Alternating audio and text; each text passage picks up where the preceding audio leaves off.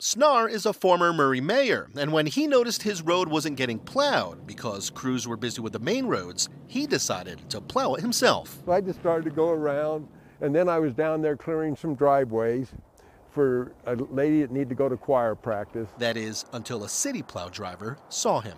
And he pulled up and jumped out of his truck and just said, "Mayor, you stop plowing our streets. You're never supposed to plow the streets." Snar says he's not in any real trouble or anything like that, but he does wonder, where is the line? If someone uses their shovel or a snowblower and they touch a city road, are they breaking the law? It's one of those no-win situations, Alex.